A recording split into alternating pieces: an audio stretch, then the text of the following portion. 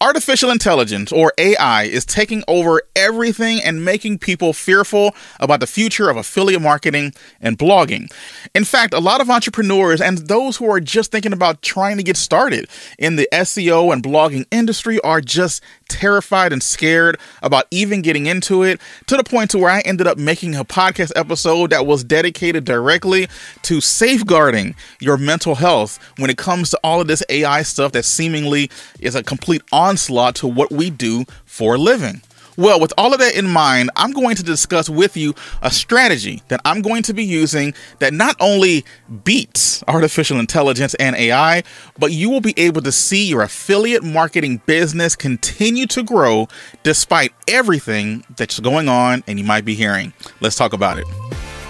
What's up? My name is Chris, and I'm a full-time dad, blogger, and podcast host. And here we talk about building passive income streams that work for you so you don't have to. So if you want help to build those streams, consider subscribing. And if you want help to build your side hustle business to the point to where you could possibly quit your 9-to-5 job, even as a complete beginner, check out the free course that I have inside my premium community over at oneblogaway.co. That's oneblogaway.co. And just for signing up, you'll get the free course and a chance to work with me one-on-one. Now let's get into the episode. So I had a pretty interesting encounter with my niece, and you might be able to relate with this, especially if you have nieces and nephews or kids. She's about 10 years old. My son isn't quite that old yet, so he hasn't necessarily come across this problem, but she is learning her multiplication tables. Now, I remember trying to memorize my multiplication tables. It was a little tough. I mean, I was like 3rd or 4th grade, I think. It was something kind of crazy, and I always felt like the kids were just a little bit further ahead of me than I actually felt. But to be honest, we were all probably around the same in the same boat, but it still was tough, trying to memorize what multiplies to this and then equals to that. But once I finally got it, I didn't give up on it, obviously, and I felt accomplished. I finally got it and finally got something, and everyone else was getting it too and was learning it on to the next thing. And that's what you normally do when you're in 3rd or 4th grade, especially if you're going to grade school. Now, what made multiplication, at least in the beginning part of it, hard for me was having to multiply 2- and 3-digit numbers, right? I don't know if you remember that, but I used to use a long multiplication to do that, right? So you'd write the numbers and then you'd multiply this number times that number 3 times, and you got to go all the way through. It is a little bit daunting and a little bit complicated if you've never had to experience it. Now, my niece walked up to me and she needed some help with her math homework. And I felt great because, I've been doing this math thing for years. I've had it since I was about 10 years old. So, come on, let's go ahead and figure this out. And I was really ready to help her out of a jam. I felt like I could really, give something back, so that she can understand this multiplication stuff and then move on with her life. And I started showing her just like I learned multiplication, right? Using long multiplication and doing this whole little thing. So I grabbed a piece of paper, she gave me the 2 numbers, and I went to town, started writing down everything. And after I was done, I was so proud and knew that I had helped her and that she was learning multiplication. And if she had any questions, I was ready to answer it. I was ready to go, right? I felt great. But then she looked at me and then she looked at the paper and saw all of the chicken scratch basically that I had put on there.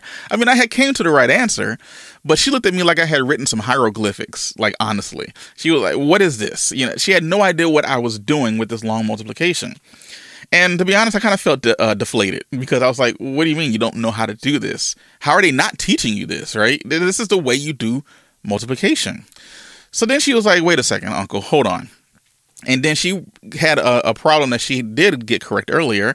And she drew a box and then she cut it up into like three or 4 different boxes, and then she started putting the numbers in there and breaking it down. So this, if you probably noticed, if you have any kids who are learning this or have learned this, it's called box multiplication. This is brand new to me. I had never heard of it before in my life, but you're basically breaking up your numbers from the 10s, the 100s, and the 1s or whatever, and then you essentially just add everything. So there's not really any real multiplication going on. You're just adding everything based on, what you've put together so far. That was a little weird for me. I understood the concept, but it looked just as complicated as, what I was doing. So what made it different? So what I had to realize was that even though we had totally different ways of getting there, we still got to the same answer. So the idea was taking these two numbers and multiplying them or adding them using the box method or using what I was using, long multiplication, whatever it had to be. I realized that as you're going through this whole process, at the end of the day, you're still trying to get the same thing.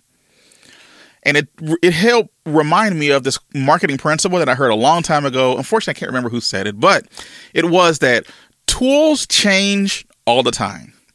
Techniques change some of the time, but principles remain the same. So what does all of that mean?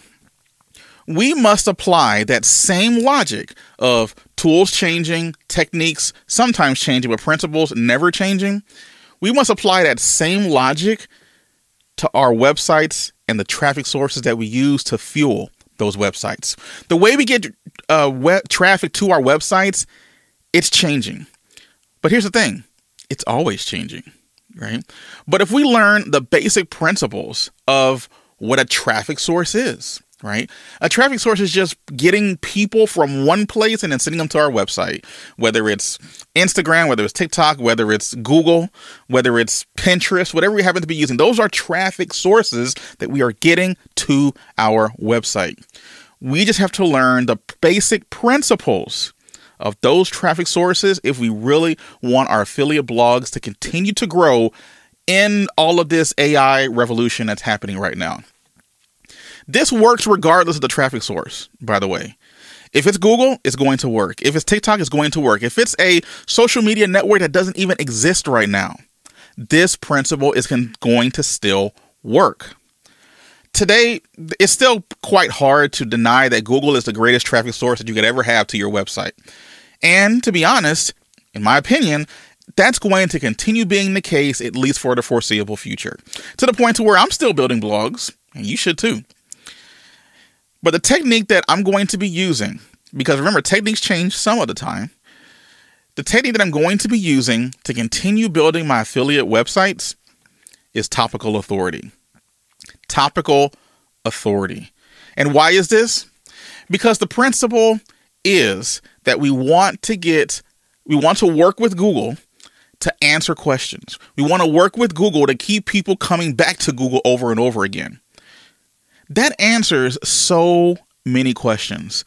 When we think that Google's changing here, or we're changing this and they're changing that, how are we going to get our websites to ever rank? At the end of the day, Google just wants people to keep using Google.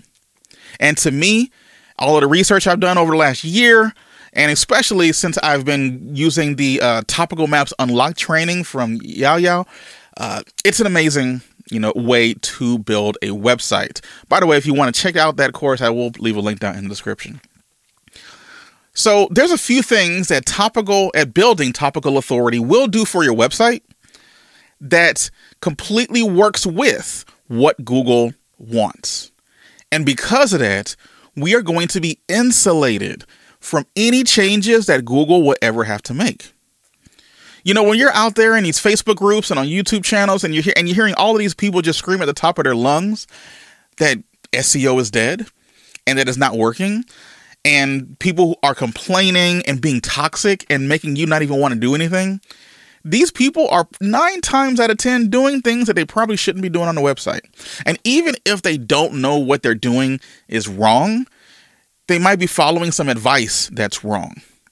But if they stuck to the core principles that building up topical relevance and topical maps on your website solves, then they would avoid a whole world of hurt, even if they were to get hit by an algorithm update. Because at the end of the day, the algorithm is going to end up working with you, and you're going to have a big, hustling, bustling website. So what are some of the things that building a topical map will do for you that helps you work toward the principle of what Google actually wants? Now, before we get back to the podcast, are you a website owner looking to make more money with your website? Well, look no further than Ezoic. Using machine learning, Ezoic creates personalized ad experiences for every visitor on your website, increasing the revenue while also balancing the user experience. I use Ezoic on my sites, and I think you should as well. And with Ezoic ads, publishers can connect with money-making popular ad networks and exchanges, completely streamlining the process for getting ads onto your site quickly and with little intervention on your part. Plus, with AI optimization and mediation, bloggers and publishers make more money and keep people on their sites longer, which is good for your website's SEO. So, unlock the true earning potential of your website by enrolling your site with Ezoic ads. Whether you're a beginner or a seasoned publisher, start your free trial over at ezoic.com. That's EZOIC.com. Now, let's get back to the episode. Well, number one, remember this. Relevance is everything. And this isn't something that's new, right? Relevance has always been the case when it comes to Google. Even back in the early 2010s, late 2000s, 2009, 2010, people would just create content that had a whole bunch of keywords in it over and over again 1,000 times, and that's what made them rank, because that's what the Google search engine thought was more relevant. But then came Hummingbird update, Penguin update, Panda update. All of these things happened, and it completely flipped the landscape of how Google was ranking websites. So since relevance is everything, how can we continue to build sites that are almost immune? I mean that, almost immune to Google algorithm updates, is to continue working with being relevant as possible with our websites. You see, when we build a topical map for a website, a nice planned out, well-defined coverage of a particular topic or entity, this helps Google to understand what our website is about, because it helps Google read our websites very easily. And it does that because your internal linking strategy is actually very intentional. It's not just haphazard. A lot of tools that we use in this industry, specifically like Link Whisper, one of my favorite tools to use, I will be honest. But if you're not careful and you just let the AI just spray internal links everywhere on your site, you're going to kind of confuse Google as to what the most important pages on your site are. And we'll get into that more later.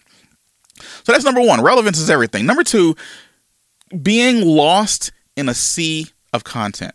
Now, with AI tools coming out today, the one thing that we need to be kind of worried with is that at the end of the day, we're all using GPT 3.5, GPT 3.5 Turbo, GPT-4, and it's just going to, improve from there.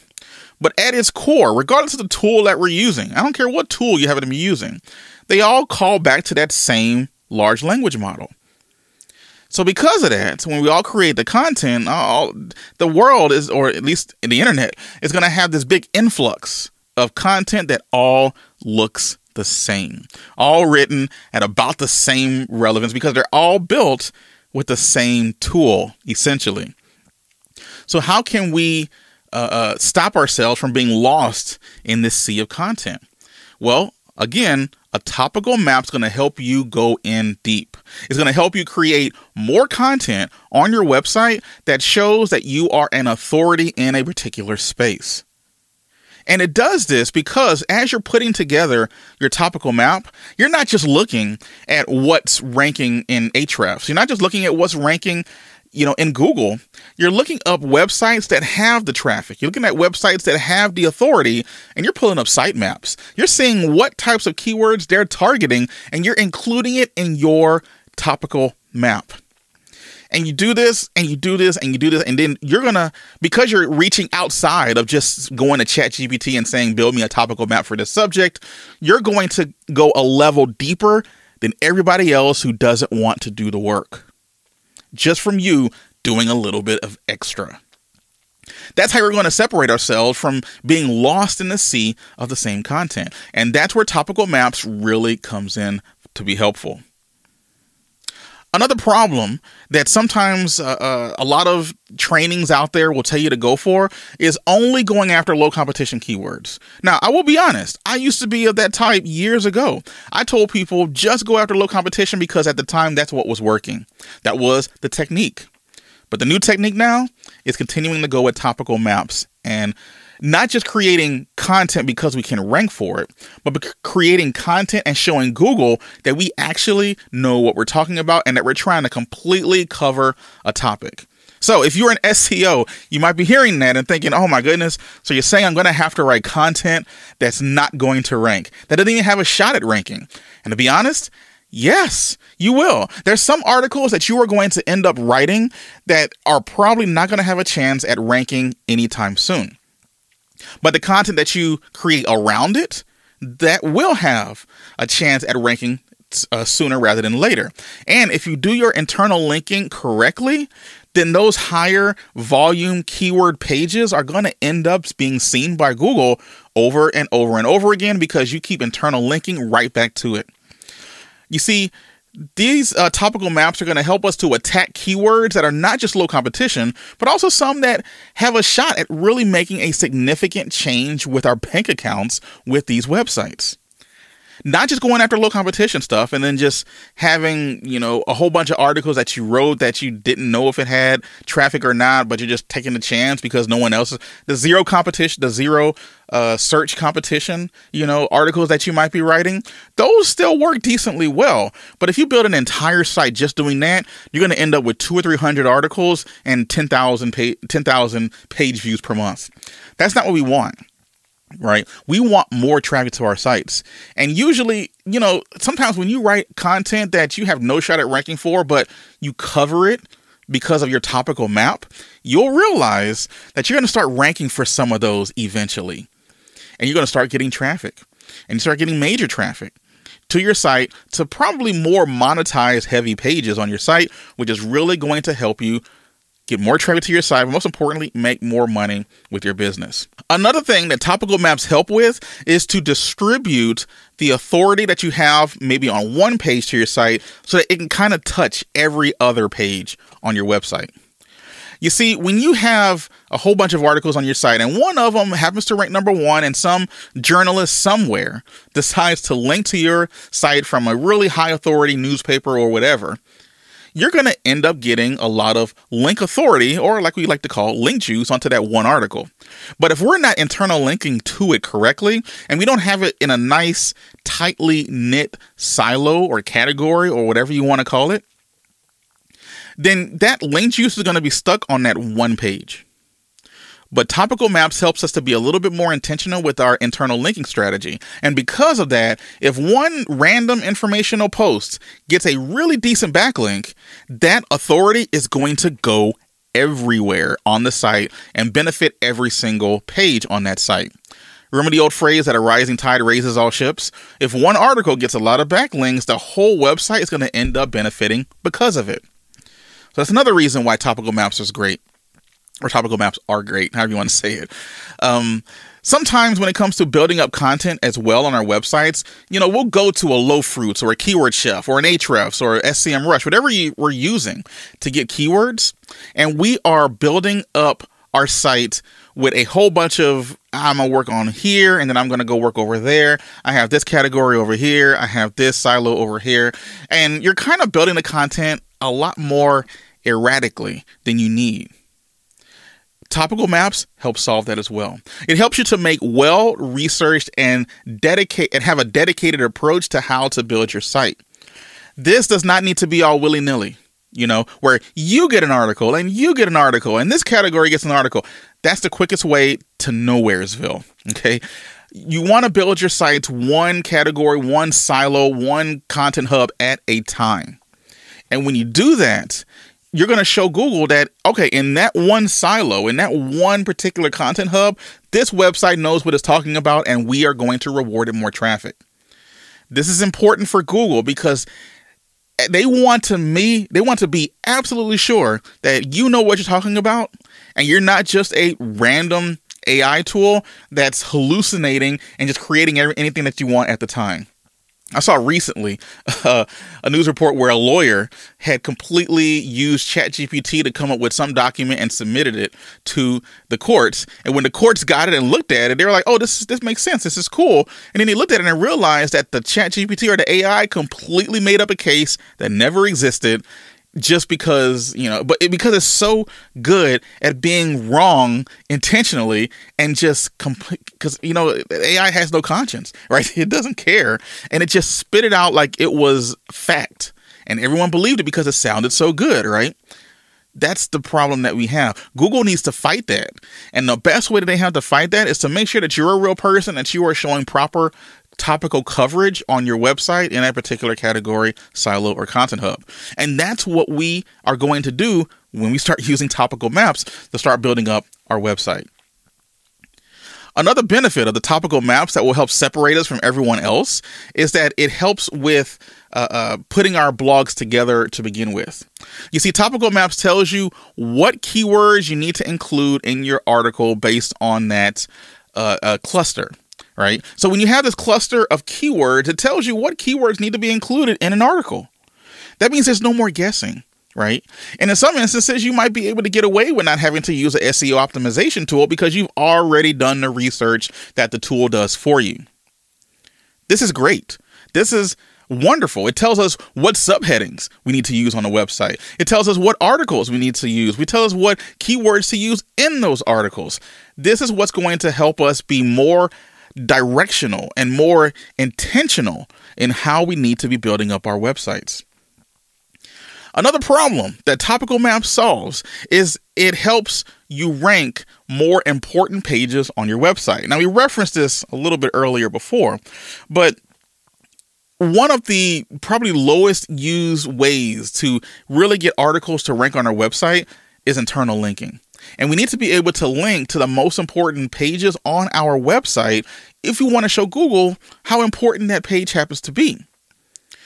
And if we want to have like a top 10 page or a buyer's guide or something like that, our money pages on our site, we want to get as many internal links pointing to that article as possible to give it the best shot at ranking, because we're giving it a lot of the authority that our website already owns, that one page.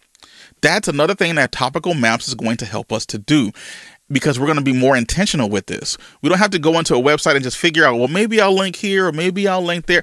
No. When we put together our topical maps, it just makes sense because we had a predefined, intentional strategy to get things up and running. This is something I've been doing for a long time. I just didn't really call it a topical map and didn't really realize that's what I was doing. But now but I was never really great at the internal linking part of it. Now I am, because I learned the right way to do this. And this is how I'm going to be building sites from now on to separate myself from all of the other sameness that's out there and that will be out there as time goes on with with the internet and with Google.